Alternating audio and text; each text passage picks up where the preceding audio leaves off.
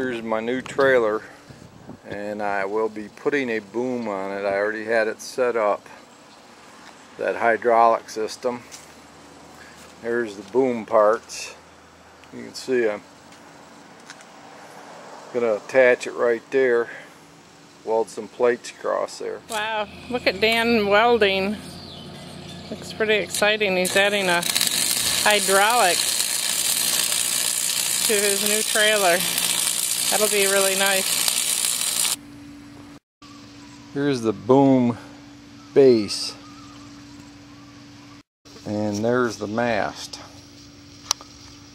You'll see that. See, that goes, that pipe there, right there, that hole right there.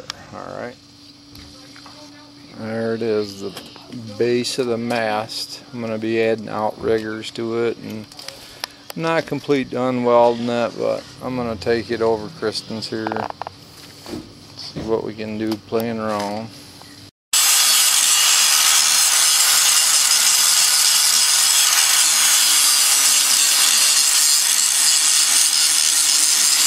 I have little old weld on this pipe, too much to grind, so what we do is take our cutting torch, and it's called, you blow the weld off the torch.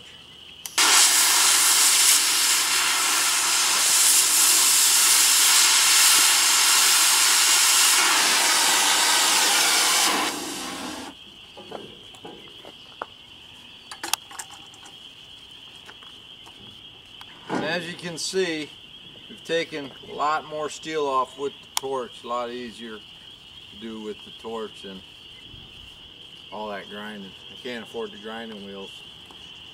What they charge up here at Lincoln Outdoor Center is outrageous. Okay.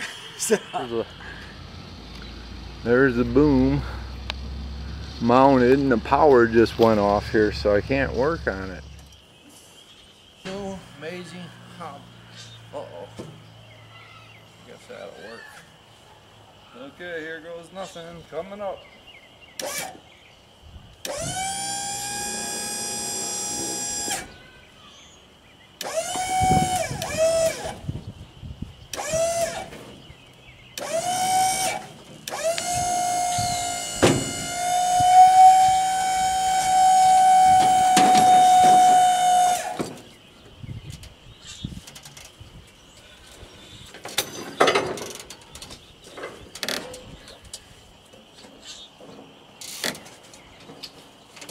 There we go. Oh, boomer down. Boom down, hold the load.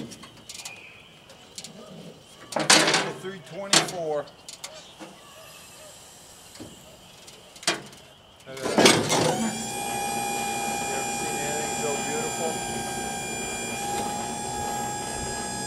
12 volts. Okay, next lift. There we go. So you gotta spin it by hand, but I'm gonna be putting outriggers on here. Up and down the leg. See that? More safety equipment. Fire extinguishers, OSHA approved headache balls. Got a carload of headache balls coming next week.